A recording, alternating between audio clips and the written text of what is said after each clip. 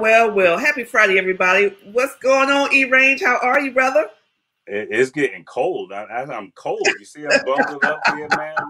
Like I'm a natural Florida boy. We don't do this cold stuff like that. You like, Hey, wait man. a minute now. Right, for real. But I see your Christmas tree up in the background, man. That's one thing I would say is pretty exciting. Everybody's starting to get into the Christmas holiday spirit. My neighbors are putting up lights and all of that good stuff. Our tree been up since before Thanksgiving, so you already know how it go here, man. Right. Hey, listen, you see mine? Look behind you. I see it back in the background. I got a little tree going on. you got your herd in. You got your red. I got the herd in. Do a little something special for the Christmas holidays. So, listen, everybody. Merry Christmas. Happy holidays. Happy Kwanzaa. God bless everyone out there. We're so happy to be with you. You're on live with Canada Talk with Roz. And today we're just going to have a really deep conversation, a real insightful conversation. There's a lot of things going on federally that we want to talk about. It's called the MORE Act.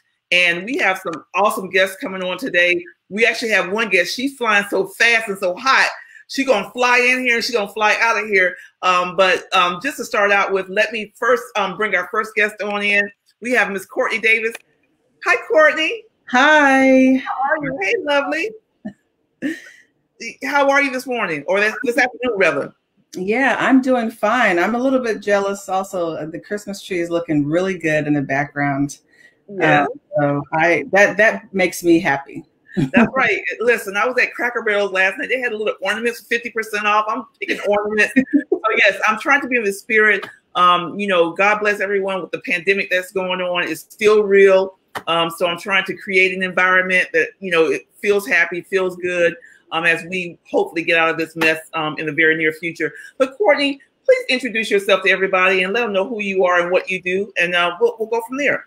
Sure. My name is Courtney Davis, and I serve as the Director of Government Relations and Public Affairs for Marijuana Matters, which is a nonprofit that's focused on standardizing social equity in the cannabis in the way that it's understood. Our vision is to repair what's been dismantled, restore what's been destroyed, and reclaim what's been displaced. So we believe that this is an opportunity to leverage the potential economic opportunity that the legalized cannabis presents for communities of color. So happy to be here and happy to talk more about our organization and me. Yeah. But yeah, we're looking to do the good work in the cannabis reform space. Well, awesome. How long have you been in this space doing this? Is your background public policy and things of that nature? Yeah, so I started with Marijuana Matters earlier this year, but prior to that, I worked on the Hill. I worked for Senator Michael Bennet from Colorado for about, 7, 8 years. And I focused on federal policies related to agriculture, veterans, and a number of different intersections. And so hemp became something that I started to focus on around 2014 with the Farm Bill. And, with Colorado, even though the state had legalized and that really didn't have much to do with my office, I just kind of became really interested in, going beyond freeing the plant and wanting to know what the criminal justice portion of cannabis reform looked like and how I could, have an impact on that. Absolutely. So you guys, we're talking about the MORE Act. So we just gonna get into this deep. You guys, if you're listening to us, share first and foremost. If you got friends, share with your friends. If you have comments, if you have questions, put them in the comments. Let us know what your thoughts are. Be engaged in this conversation. We do have a second guest that's going to join us, and her name is Amber Littlejohn. She's the executive director for Minority Cannabis Business Association. She has led the charge, she and her organization, from a federal perspective on this issue. They've done such great work as an organization, have been pushing to make sure that social equity and social justice is a priority. And so we are going to have Amber. She's going to probably fly in here hot, Eric and Courtney, because literally we are, there is momentum going on on the Hill right now. So hold on, let me just share my screen and let's talk about it a little bit. Let's talk about this. All right, guys. So now, as for for all you guys who don't know, the House is set to vote on a historic bill Friday that would decriminalize marijuana. So in a nutshell, I don't know how comfortable you feel, Courtney. Can you give us an overview about what the MORE Act consists of? Sure. The MORE Act consists of a couple of different buckets that I like to call them. One is descheduling and decriminalization.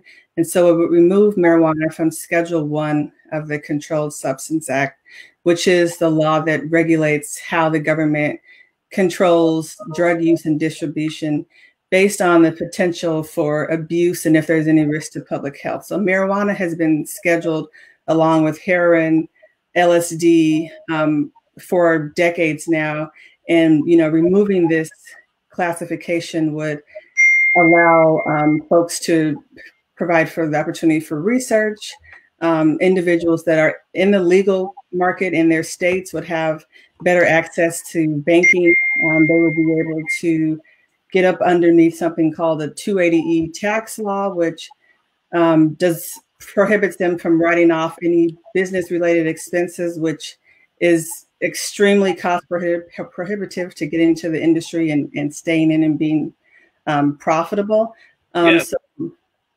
And then also just, not being seen as illegal anymore.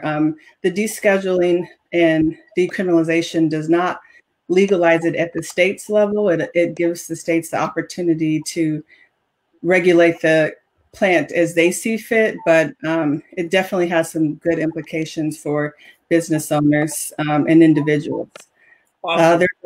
There's a restorative justice portion in it that attempts to address the harms that have been done to communities of color that were most adversely impacted by the war on drugs. So it establishes an opportunity trust fund within the Department of Treasury.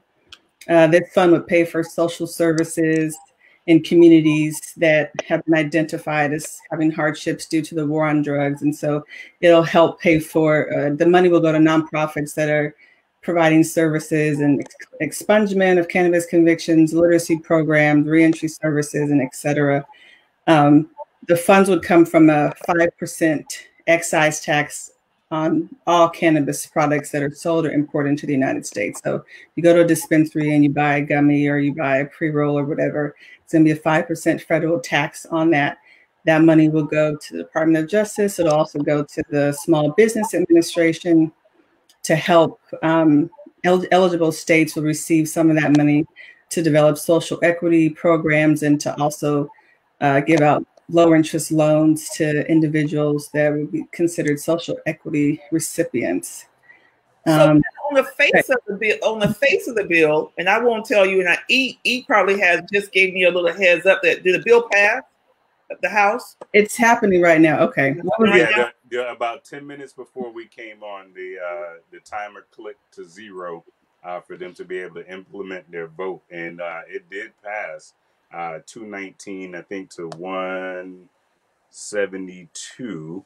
Okay. Any Republicans voted for it? You had, so it passed 219 to 162. You had 5 Republicans vote for it.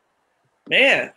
So, and right. So we didn't think that. So again, on the face, what the things that we like, what I like is the 2%. I mean, the 5% from a trust fund perspective. There's so many there's nuances, but there is some detail that maybe folks may miss. And I want you, Courtney, continue your conversation, but start going into some of those nuances that you guys that are with us right now, you need to be aware of. Go for it, Courtney. Okay. Yeah. So the last thing I'll say is that the resentencing and expungements section of the bill, it does expunge federal nonviolent and low-level marijuana convictions. It'll be retroactive from 1971. And then for individuals that are currently incarcerated with federal crimes, they'll have an opportunity for resentencing. And so that's something that we support. And back in August of this year, we signed on to a letter, our organization, along with a number of other social justice and drug groups, in support of the MORE Act. It's never been a perfect bill. Sure. There are issues that we have with it, but we were supportive of it Until a couple of days ago. And we talked about this let me stop. M4MM was, because we were supportive of it. And remember, guys, there was a big kind of a clash between safe banking and the MORE Act, and they were who was pulling down most oxygen and which one was which. And we had MSOs who were really supporting safe banking, but not really getting on board with the MORE Act. And you know, my thought was like, okay, safe banking, Black businesses need safe banking just like the period. However, the MORE Act covers a more comprehensive opportunities for equity, right? Yes. Right. So not perfect, right? But here's the conversation. Yeah, here's the question right here. For the past 2 days that we've been having issues with. Go for it, Courtney. Okay, so I'm giving you the lead in, girl. I'm giving you the lead in. So I mean, as a person who used to work on the Hill, like I understand tracking things closely until the end. This bill for the longest, you know, a lot of bills that are kind of controversial like this, we've gotten into a point on Congress where they're not allowing amendments. They would say, this bill is not going to change. This is exactly how it's going to be. And so I think a lot of us, after we kind of, you know, negotiated to a certain degree, thought that the MORE Act that was going to be voted on today was going to be exactly what we saw. And so it turns out that there was some language that came out in a committee report by House and Ways Committee that explicitly stated that the Department of Treasury has the right to reject applications for licenses or permits for individuals, owners, shareholders, et cetera, if they have a cannabis-related court proceeding. So this is including anything from an arrest to a probation, a conviction, et cetera. This is extremely problematic for a lot of groups, including Marijuana Matters. And we worked for for 48 hours, 72 hours, we worked to try and get this language removed. But unfortunately, the bill was locked. There wasn't anything that we could do about it. But for us, this is in, you know, direct contrast to states that have already led the way in their social equity programs. Most states have a program that welcomes individuals with prior convictions to apply for licenses as a way to encourage participation in the industry from those communities. So I think that this just, again, is going to directly impact African Americans communities and those individuals that are looking for ways to enter into already cost prohibitive market. It doesn't automatically reject those applications, but the mere fact that the federal government is there potentially, and the bill is passed and the language is in there, investors will see that and want to, you know, calculate their risk and probably will not be looking to do business with those individuals. And so will the banks, and the banks will do that same thing. You know, it's those types of words that will, you know, take a bank's risk and elevate it to a point where they will just decide not to be involved with the business. So, you know, I'll tell you this from a statement. Our statement, M4MM, was very not even a statement. It was a kind of a line in the sand. M4MM is not supporting the MORE Act in its current state. The provision that cuts out those with felonies from pursuing businesses or working in the industry is problematic and is giving us a huge concern. And so that is our issue today. And this is why folks have been fighting, because I don't know if you guys understand, you can get locked out of a bill. You can have a bill that someone at the 11th hour put language in, and due to some of the parliamentarian procedures or what have you, you end up having that bill that either has to go as it is, you can't change it anymore, or you have to kill it. And kill it means you basically don't put it on the floor for a committee vote. You basically yank it off the agenda. And that's, to be honest with you, we was like, you know, we've been on the phone, Courtney. I've been with Courtney, and shout out to, you know, to Supernova Women and Hood Incubator and, you know, all the MCBA folks. MCBA been coming strong. They had all their board on there, strong coalition, just gathering together. And shout out to what you guys were doing. And basically, we were like, you know, some of us. So I'm just speaking. And I'll speak for myself. Let me time out on that. I'll speak for myself. I was like, kill it, you know, because let's talk about this. It sets up, if you have a bill, it may not go and get turned into law.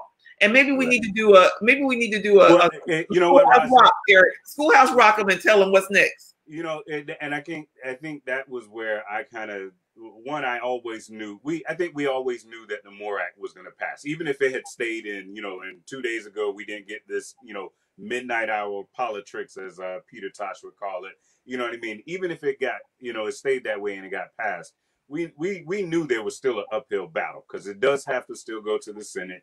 And right now, you know, the Senate is it's a no-go for right now, right? We might be able to get something in 2021, depending on how this race in Georgia goes. And so I want to get Courtney's thoughts on that in a little bit as well.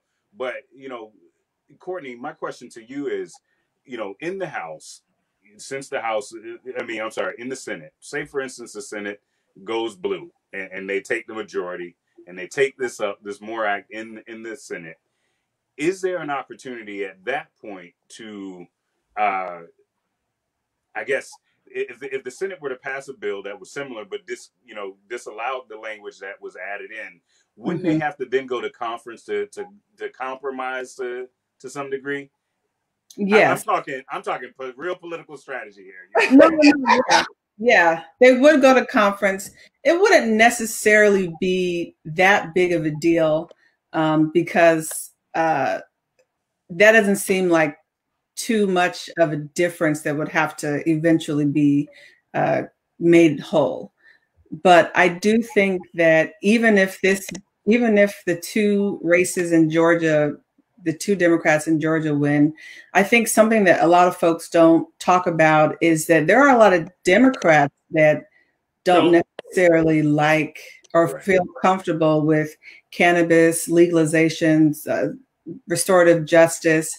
And so, you know, especially a lot of the, you know, sometimes it's the people that are maybe a little bit older, you know, have a different level of education that needs to take place in order to bring them to the table. You know, some folks, I mean, I grew up in the DARE generation prior to that, you know, reefer madness. So there's a lot of re-education that, oh, hey, Amber. We shout her in. What's up, Amber? This your thought, Courtney. We're going to bring Amber right on in. Go ahead. There's a lot of, you know, re-education that has to take place amongst both parties. And the Senate is just a more deliberative body. I think it's still going to be a challenge, even though it's not going, you know, Mitch McConnell's not going to bring it up. I still think that it would be a challenge to get the Senate to just pass the MORE Act without that one paragraph. I don't see that happening. Yeah. So you guys, you just saw, we just brought in Ms. Amber Littlejohn in. And again, Amber, we have been talking about the MORE Act, sharing a little bit. We just found out that it did pass on the House side, and with 5 Republican votes, which I thought was quite interesting. You know, we have been, Courtney and I, and along with your leadership, your organization, MCBA, and again, I will be remiss if I did not say that y'all been strong. And I tell you, strong in regards to your board members, you know, your policy folks, just coming together and bringing the other individuals, because this is where you guys really shine and do such an excellent job. So share a little bit about yourself and your role and your thoughts today on, and we've already talked about that that part of the bill that's problematic, that we as an organization, M for MM, and as Roz, is unacceptable. So you got the floor, my friend. Yeah, absolutely. So my name is Amber Littlejohn. Again, excuse my slightly disheveled appearance. Believe it or not, this was actually an improvement. It's been a very rough week. I have been fighting, scrapping, and losing a whole lot of sleep trying to, again, get our community to the best possible result in the immediate and long term. So, yeah, we're the coalition, again, as Roz mentioned, we are, you know, I'm here in DC, and we do a lot of hard work around federal policy. And so MCBA's support of the MORE Act has always been extraordinarily qualified. There have been issues with the bill from the outset. It is the bill that had momentum. So despite all of the blaring flaws, and from the beginning, regulate like tobacco, a gigantic flaw. Really a lack of focus on economic justice and was a gigantic flaw. The lack of a regulatory framework, a gigantic flaw. But the bill had momentum, and we have the opportunity in this progressive Congress, and a Congress that is more progressive than a Congress we are likely to have for a very long time. Yes. Have the opportunity to lay the foundation for social equity. And I will tell you that when I started in this, in doing federal policy for MCBA, we were at the point that industry and lawmakers were ready to take off running without us. I'm talking past legislation that had zero mention of social equity that would have been devastated and completely shut us out of any participation. So we've gone from there to being able to pass a highly flawed Frankenstein of a bill on the floor that, if you don't look at the inconsistencies and the language that, again, undermines the spirit and intent, sends a good message in terms of the fact that equity will be a cornerstone of federal cannabis policy. And so a little bit of how this horrible rotten sausage was made to get us to this vote that we should be celebrating, but now feel some kind of way about. Yes. The bill had really generic language that dealt with the regulate like tobacco that was bad. But it didn't say really a whole lot of, didn't really address that with a whole lot of specificity. And because the federal coalition around the MORE Act has been closed to minority business organizations. And I want to be clear, that is not for my fighting, screaming, complaining, pleading. Courtney here from Marijuana Matters knows that I have gone to bat several times in many forums, but the activist organizations that have rallied around this didn't want to hear our voice because they don't recognize economic justice as a valid element of cannabis policy and cannabis reform. So we were effectively shut out of that discussion again. So, and really kept to sort of a supportive role. And so these amendments that happened were shared with everybody but MCBA until hours before our time to amend ran out. And so by the time we got it and were able to catch this, the time for that had passed. So we shifted our attention to recognizing that this bill was going to pass, and we needed to ensure that what the members of Congress said on the floor and committed to that congressional record, so that that becomes the law that is attached to that bill. And the message that they conveyed in public was, this will not happen and this will not stand. And so our attention turned to that because we understood that at this point, even if we rallied anybody and everybody, this would happen. And so again, our attention shifted towards protecting our members and protecting our communities to make sure there were no immediate impacts. And so again, we ended up with something that was ugly. And again, it hurts my heart because this is a day that I wanted to celebrate.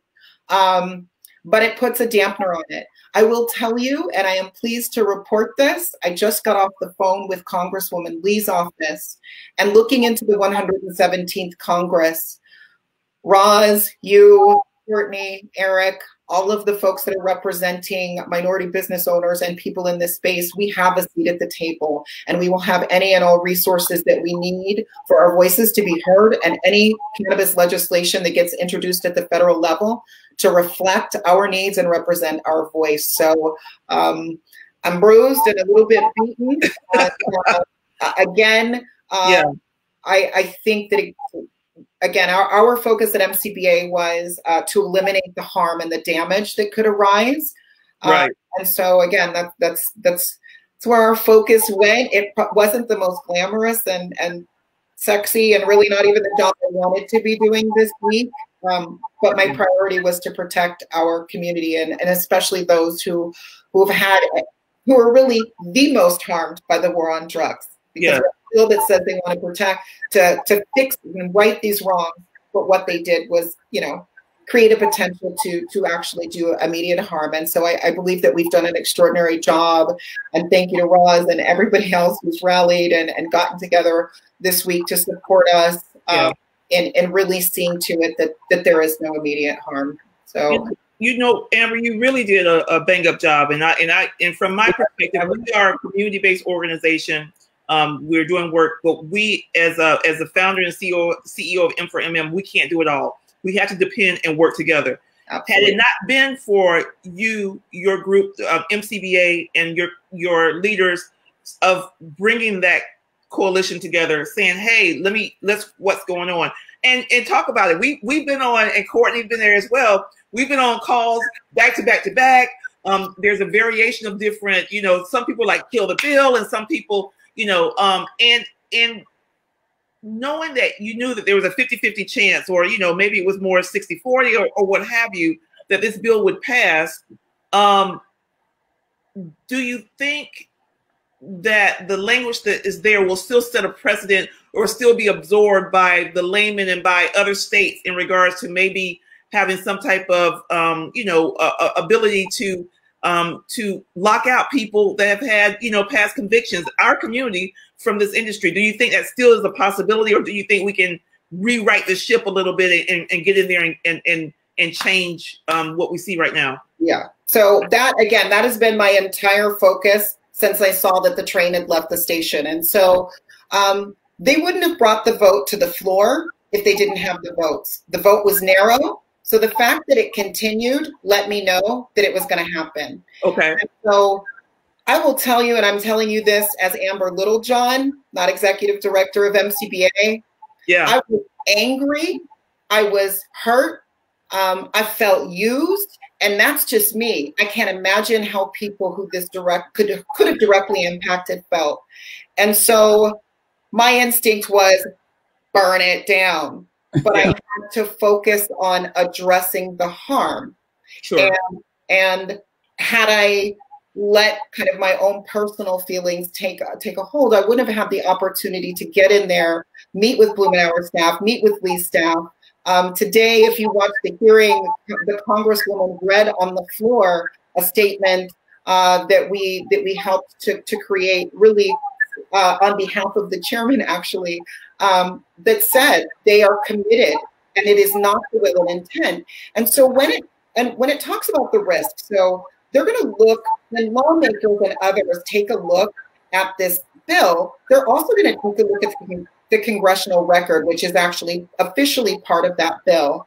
And now forever moving forward, part of that congressional record says, we didn't intend this result. We are committed to protecting, though, and including in this industry and in equity, those who have been most impacted by prohibition, especially those who have had experiences with the criminal justice system around cannabis. So we have a statement on the record. We have statements coming from Lee and Blumenauer reiterating their commitment to this. And we have meetings already set to move forward in the next Congress. So to give people a little bit of reassurance, the MORE Act is now dead. The bill was voted on. It will never move in the Congress, and it has to start all the way over again in the 117th Congress. Yeah. So the day that happens, the MORE Act or any other legislation that happens around cannabis policy has to be reintroduced. And I assure you that when it is reintroduced, it will absolutely not be, first of all, not be reintroduced with any language like that, but it will be introduced with the input and the representation of everybody on this phone and on this call and everybody that we represent. Yeah. All of the amazing organizations I had the pleasure of speaking with over the last week. Yes. Hey, Amber, help people understand when you say that the bill is dead, right? Yeah. Like some people are seeing, because I was in NCIA's group as they were watching it live, and like people are just, you know, elated with the fact that this is passed, and you know, everybody's just excited, thinking that this is like, you know, this is the end of the game and not just, you know what I mean, like a part of the game. Yeah. So help people understand when you say that the bill is done. help people understand, you know, what that kind of means and why you say that. I'll approach that from both the procedural and kind of the non-procedural angle. The bill is technically dead because every Congress, if a bill isn't passed, it's got to be reintroduced again. And so we are ending the 116th Congress, and we'll move into the period, come January, where we are looking at reintroducing cannabis bills. And the only way that more could survive and become law is if somehow between now and the end of basically today, because next week the federal government has to try and do COVID relief, fund the military, and fund the government. So they're not going to be talking about cannabis next week. And then they go into recess. So somehow today, the Senate would have to take it up and pass it. We all know that that's not happening. And so that means that the MORE Act is now dead. And so now the other way that the MORE Act is dead is that this coalition was extraordinarily flawed.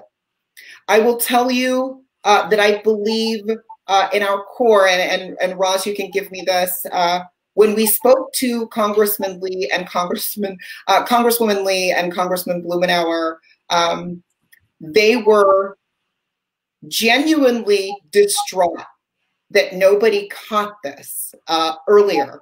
Because these are people that have been out there fighting for cannabis, not just legalization, but equity, since long before it was cool for the rest of their partners in the House to be doing so.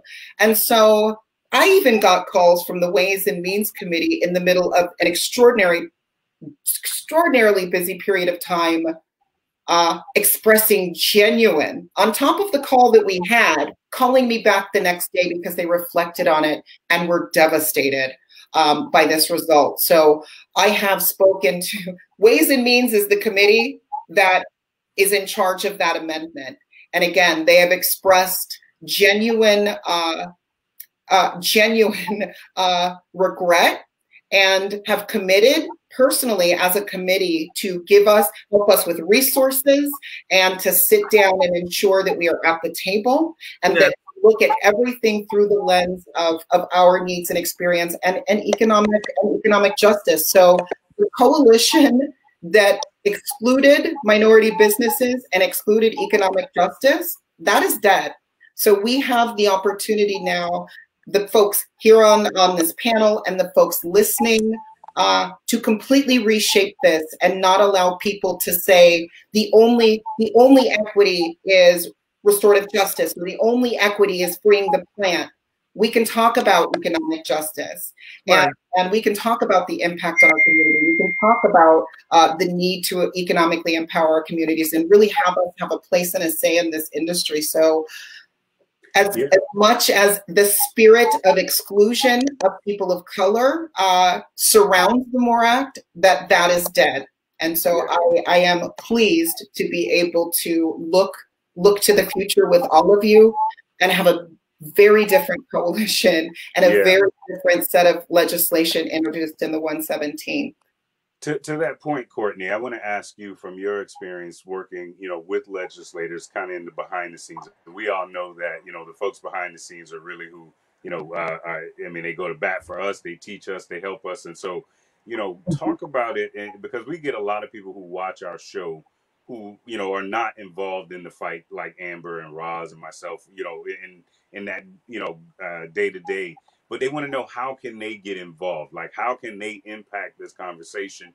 How can they let Congress know that, while we're excited this conversation is going on, we're very disappointed that it's not going on with a lens and a focus towards our community. So, give them some insight on what they could do, I guess.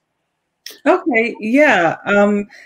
That's a good question that a lot of folks I get all the time. Even when I was a staffer, folks would come in and they would, want to introduce themselves, introduce their business to us. And they sometimes just feel like they almost don't belong. They're like, hey, we're here. I just want to tell you, here's what we're doing.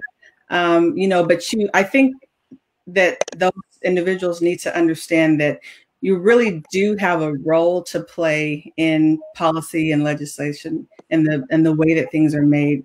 Stakeholder engagement is extremely important. And I can't tell you how many times folks come into the office after something has already been printed, after a bill is getting ready to go, it's gone through the committee process, it's getting ready to go to the floor, and they don't realize that they're a little bit late to the process for the negotiations. And so, you know, introducing yourself to your legislators is not illegal. You don't need an appointment. You know, you don't have to be with an association, even though that is one of the ways that you can stay informed and maybe feel a little bit more comfortable about doing some outreach to your legislators. But I would really encourage folks to look at organizations like MCBA, Marijuana Matters. We're working on a number of education and advocacy tools to, you know, essentially armor that you can use when you're going, you know, to the battlefield like Amber has been all week. And when you need to make your point, you know, there are a lot of businesses that, I mean, members of Congress and state legislators and their staff, they don't know everything. They don't work in these industries. A lot of us are trained in college on political science and maybe a law degree. They know how to read law, but they don't actually work in these industries and understand the impact of language and understanding, you know, the difference between congressional intent and what's actually in the language.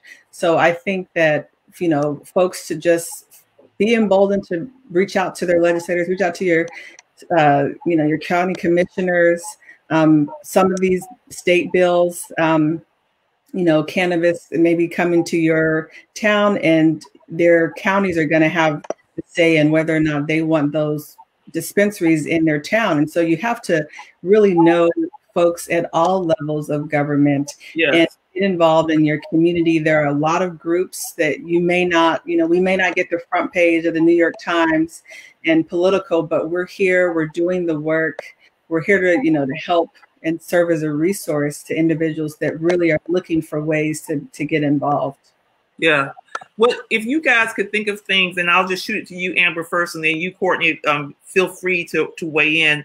What do you think the role is for our multi-state operators, and as we go forward in this conversation, and also with their time, their resources, their influence in taking up this mantle in this conversation?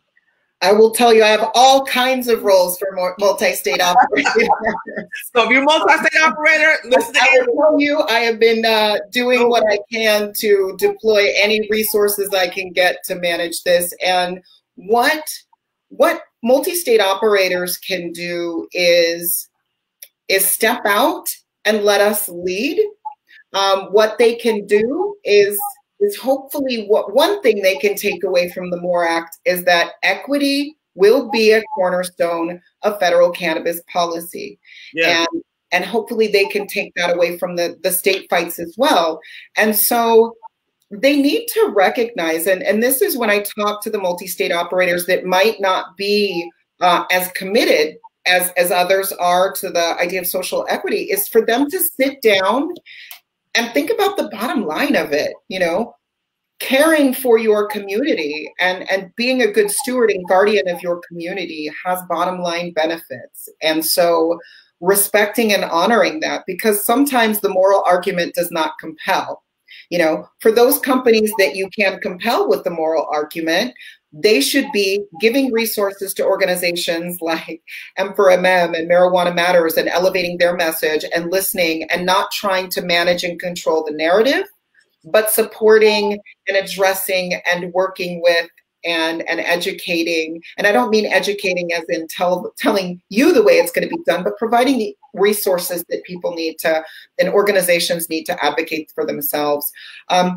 You know, something that, you know, as an organization of people that are truly firm in our beliefs and our commitment, and at times make unpopular decisions when it comes to the MSOs. For example, MCBA opposed the States Act We were the first big organization to come out in opposition to the States Act, and we took blowback for probably close to a year from the consequences of that, because the multi-state operators wanted it. They thought it was going to move forward, and we just said, no, this is not good for our community.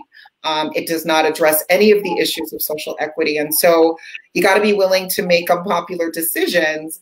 And so, you know, but now we're at the point again where we're not, you know, and so we're hopefully not going to be getting there anymore, and we're getting to a better place. And so just having the ability to have our voices amplified and have the support that we need. And, you know, going into the 117th Congress, we have a lot of really technical, unfun work to do.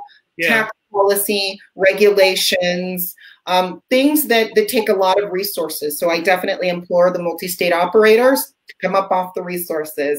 We need your tax experts. We need your, you know, we need your regulatory experts. We need you to engage and to help us educate, you know, our members on what we should be looking for. And so, again, it just boils down to resources and support and respect. You know, they're not here. They exist because of us. Yes. And our movement. So they need to honor that and pay it forward. And I think the media aspect, you know, having relationships with the agencies and with the media outlet, we have to have the story and the narrative be able to have some say in that. And I want to challenge our MSOs. You know right from right and wrong from wrong. And so you don't have to wait on us to make that statement. You can make that statement of saying, this is great, but this is not good, and be very specific. Courtney, your thoughts too on this? Yeah, I mean, I echo everything that Amber says. Coming up off the resources is definitely something that MSOs have. You know, they have folks on retainer, and there have been some groups that have decided to lend out their you know, their consultants and their in-house counsels for several hours a month. So I think for organizations, they really have to kind of identify what their goals are within the community, you know, engage the community that they're a part of, have folks on their board that reflect individuals that are in the community or folks that they're trying to serve. You know, stating that you have a social equity program that's ran by all white people from MIT. I mean, that sounds good. It looks good on paper, but, you know, at Marijuana Matters, we really believe that you affect change through having folks that have those center-lived experiences. And so, you know, the stakeholder engagement at all levels of your business is going to be really important to make sure that you are operating with intent and that you're not just, you know, using your resources as one-time fixes. Right. Someone, but you have no diversity and inclusion and equity program at your organization. You know, is that person going to feel included in decision making? Are there opportunities for growth?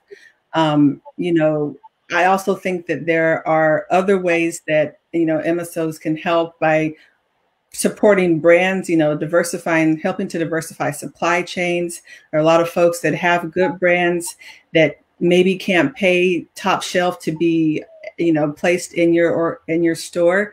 You know, offering incentives and discounts for those brands to give them a chance to get off the ground is something that, you know, we need MSOs to start thinking a little bit more about people over profits, which is something that, you know, corporate responsibility is essentially, you know, we live in a day and age where folks want to know that they're supporting a business that is doing right by a particular industry. Are you saving water? Are you sustainable on the environment? Are you recycling packaging? Are you helping Black and brown people? Like, these are things that are good for business, and then are also going to be good for the communities that have been disadvantaged for so long. Roz, can I just piggyback on the end of that and give the opposite side, which is when it comes to any advocates or organizations that are out there and interfacing with MSOs, remember that these are dating relationships. These are not marriages. And so I encourage you all to look for even finite synergies between yourself and the priorities of the MSO. because you might be able to link up in this one beautiful spot where you both care about an issue or a set of priorities, and you then can work together on just that. You can get funding, you can create some programs, do some advocacy together. So again, I encourage you to look for synergies, opportunities in the synergies with MSOs, and recognize that it doesn't have to be a holistic marriage of your two organizations, but really just a meeting of the minds at times. Because again, we are a trade association, so we have companies of all sizes that are involved, and companies that come into MCBA do so knowing that we don't waver from our mission. And so we do work with the MSOs that are the places that we intersect. But we don't allow ourselves to deviate from our mission to accommodate anyone or even all of our larger members. Well, it takes courage and strength, and the NDRE, courage, strength, and wisdom to step out and say, we're going to drive our mission this way. We want to partner, but if you go this way and it's not in line with our mission, you're going to see some pushback. And I think, to your point, Courtney, the more than a moment, I don't know if that kind of like when Courtney was talking about, like, this past summer, you saw the proliferation of MSOs and trade organizations get on board and talk about, we're going to dismantle systemic racism and we're going to do it. And good Lord, if I saw it, and now I'm like, where happened to all of the dollars and all of the resources? And as we all know, I mean, your thoughts, man. Amber and I were on a association call earlier this week, and I made a similar style comment about that very fact that, we saw a lot of outpouring of messaging, and we even saw some dollars come out, checks being cut, but they, for some reason, weren't being cut to the organizations that, again, have built the credibility in our communities, who have been on the ground forward facing with our communities. And that's something that still needs to be rectified, I think, in the industry and so on. My question to both of you guys, to you ladies, why is it that we have to, why do we struggle so hard to wrap our heads around the fact that doing the work of social equity or doing the work of engaging with communities of color actually makes good business sense? Like, why is that such a missed, I guess, idea? Because the black and brown dollar has never been, second to any. We don't hold it hostage. We spend like you don't believe. Right. I mean, it's like this isn't a new phenomenon, and I struggle with understanding the thought process of large MSOs who really don't understand. Like, we have buying power, so even from a business standpoint, you should be, trying to engage with these communities. And then you couple in the fact that this industry was built on the backs of these communities. Like, I struggle with understanding what is the disconnect there. And I'm, curious what you guys think about that. I'll let you lead off with this. I'm sure we both have something to say to that. Okay. I think that the community does have buying power. I think that one of the things that has been missing is probably the coalition, that the power behind the coalition. I think that we're trying to do a better job of, getting the narrative out about our mission, what it is that our community is asking for and demanding. I think that we've become a little, as a community in the past, decade or so, have become a lot stronger and more unified on that front. So I think that that's part of the issue. And also, I think for just cannabis in general, I think people were just so excited to have access to the plant that it was kind of lost on everyone, consumers included, on how to be a conscious consumer and how we should really be thinking of this as more than just having access to the plant. And really, let's not forget all of those individuals while we're getting high and while we're doing whatever and starting up making fun gummies and stuff. Let's not forget about all those individuals that are still incarcerated. And some people say, oh, what happens to them? It's like, I don't know, they're still in jail. Do you care enough to do something about that? I think that, probably just getting more strength in numbers and growing stronger. You know, we obviously need the coalition that we're trying to form. We need the type of money that's being thrown at these larger groups like the ACLU and the Last Prisoners projects that are led by probably people. I'm sorry. I'm sorry. I interrupted. I'm sorry. What you said, Ron, though. I'm sorry. They're, you know, led by great individuals, and I love what the Kim Kardashians and what people are doing, but we need those dollars to go to organizations for people that are really centering their work in the communities, have folks on their board, executive directors or persons of color, so that we can craft the narrative for ourselves instead of other folks doing it for us. Absolutely. Yeah, Erica, I'm not gonna I'm not letting him off the hook, because I actually don't think it's a matter of not knowing. I think it's an absolute matter of choice.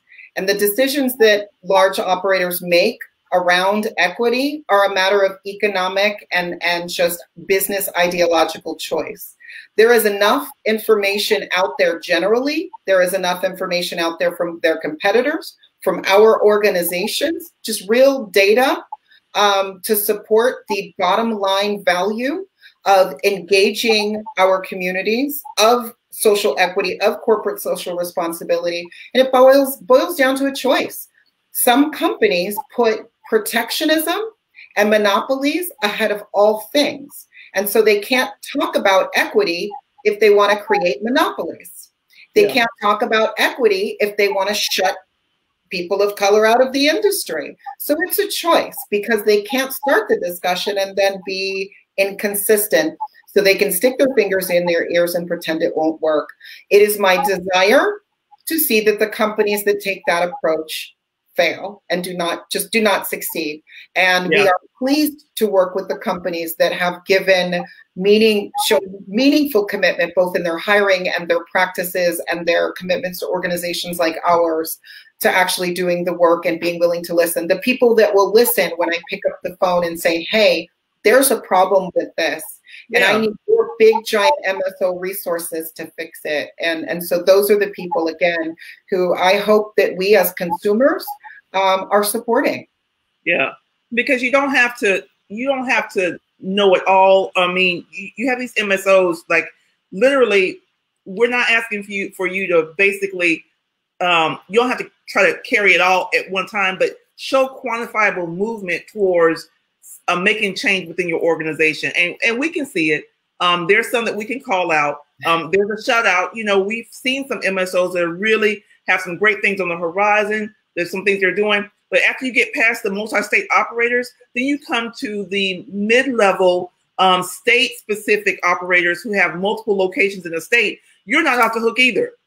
Because if you're in Missouri and you have 4 locations in Missouri, please know that your ability to even do more is possible, because you're in a state and you control it, and the economy of scales gives you the opportunity to do more and to be able to look at everything from hiring to supplier contracting to workforce development to executive positions. And so that's what we're pushing for and want to make sure it happens. I got a couple of folks on here that got some questions.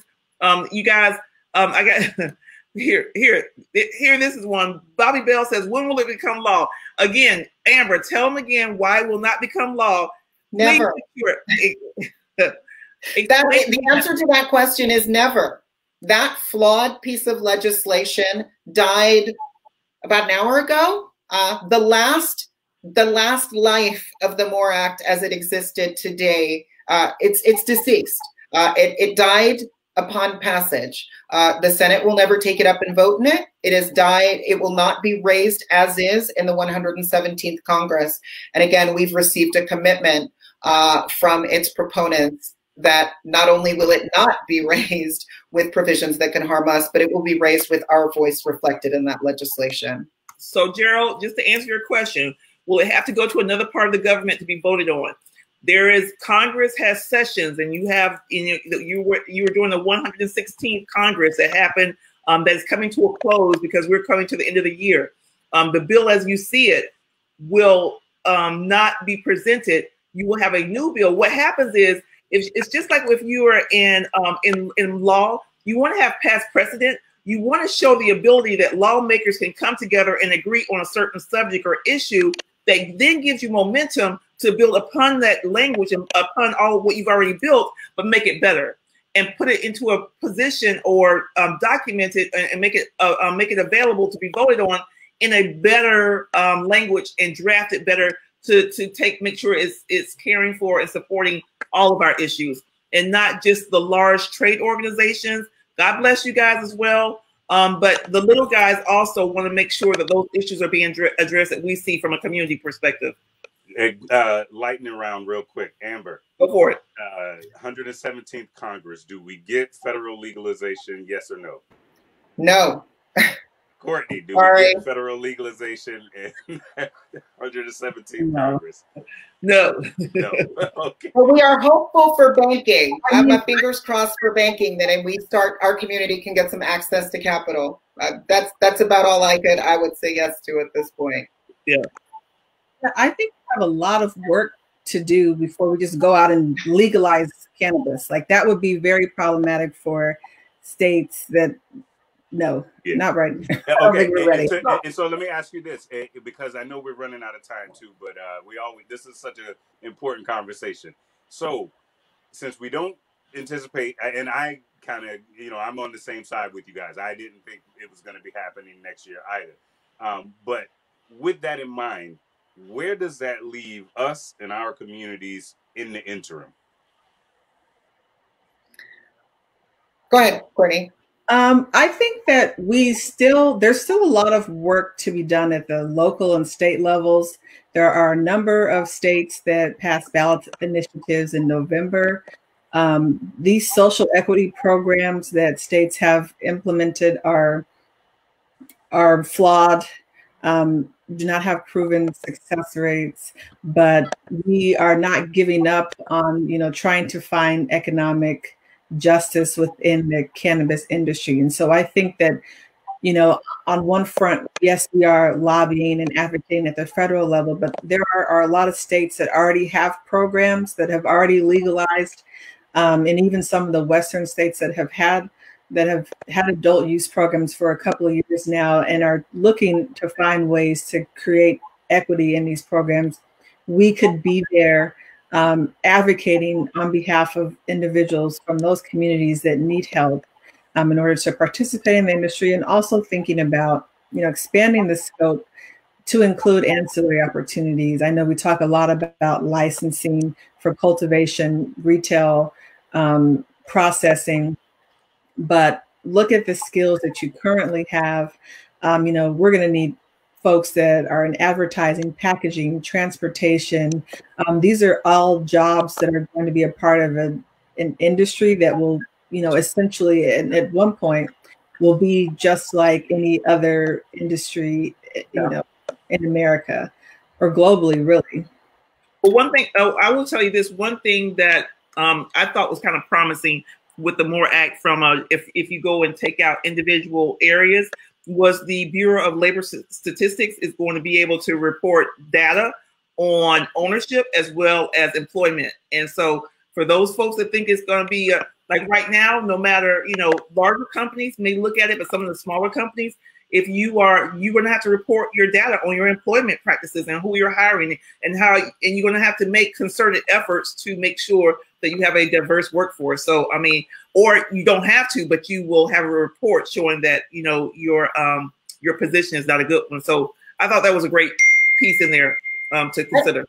I don't want people to think I'm being entirely bleak about what our prospects in the 117th, because we have a shift. We have a new administration and a vice president who cares greatly about this injustice. And so the protections that we lost under sorry, I don't even excuse me for even calling him that guy. The protections that we lost under this administration right now, we can get back and then some on the administrative side. So when it comes to the Department of Justice, going after small and minority-owned businesses in the state of California, and all of the other, and really respecting the rights of states to have these programs and let them exist, we have that opportunity. So it's about putting pressure on the administration and calling for them to do what they can to fix this.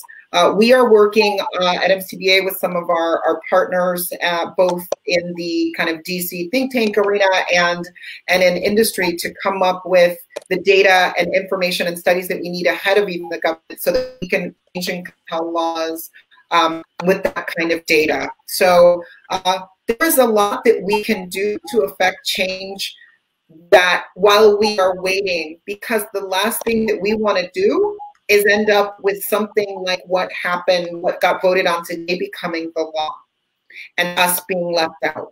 And we have to be cautious about the incremental change that we're willing to accept, and make sure that whatever change we make incrementally, one, includes us and is in our best interest as a community, and that it doesn't create a situation where it provides unfair advantages to those who then lose incentive to keep fighting for equity.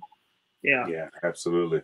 Well, let me it's a process of progress. It's a process of progress. Stay with us, get engaged, and join the movement, because we gotta lock in and make sure that this comes out the way it needs to for our communities. So you guys, to get in contact with Minority Cannabis Business Association, they're on IG, they're on Facebook. I just gave you the IG because IG is so quick and so popular, what have you. Amber, just great job in the work you're doing, the leadership. You look beautiful. You've been working your tail off.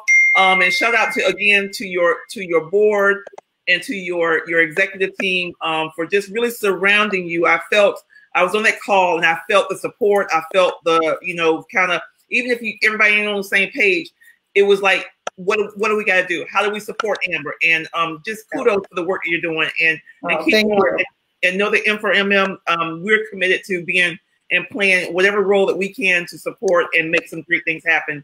Courtney, sister, man, I'm so glad to just finally connect with you, getting you on the show. Shout out to Marijuana Matters. You guys, Marijuana Matters on IG. Courtney, one last thought you want to leave with everybody? Sure. I guess just in the vein of, what we talked about in the beginning of really just trying to continue to lift folks' spirits. I do think that that today is a historic day. We were able to make progress. But, this is an industry, and, making policy is not for the faint of heart. This is a long game. And we would ask folks to stay committed, stay informed, support organizations like M4MM, MCBA, Marijuana Matters. And we're, hoping to be a resource in the future. Absolutely. Shout out to, Supernova Women, Cannabis Cultural Association. If I don't call your name, don't hold it against me. I love all of you guys, but, Incubator and all these folks that we've been seeing behind the scenes working, giving in. Shout out to the cannabis, the regulators of color who are out there, who are joining up, partnering together to give input. And shout out to, Gia Marone, my sister. I know you looking and listening. I love you, man. GMO Communication. If you want a good communication company, you better call Gia Marone, because that girl, she is bad. But anyway, that's just my personal opinion. I love her. I love you guys. E, take us home, brother. Yeah, absolutely, man.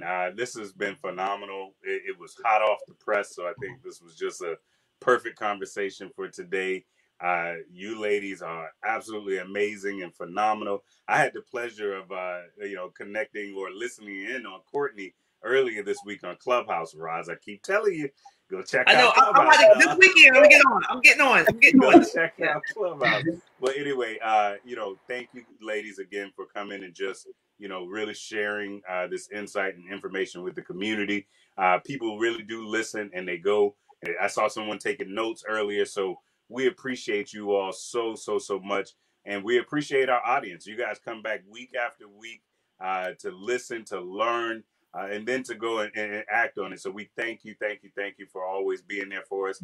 Remember, even after this video is over, go and share it with your family and your friends. We need more people in our communities understanding and listening to the conversations that are really happening on a national level, and at the state level, but impact us on a local level as well. So get involved and pay attention. As always, this weekend, love on yourself, love on your family, get some rest, because Monday we got work to do. So we got to hit the ground running. This has been another episode of Can I Talk with Roz. We thank you all again. We love y'all, and we'll see y'all again next week. Hey, have a great one, guys. Thank you, guys. Thank you, panel. We love you guys. Thank you. Bye. Thank you. And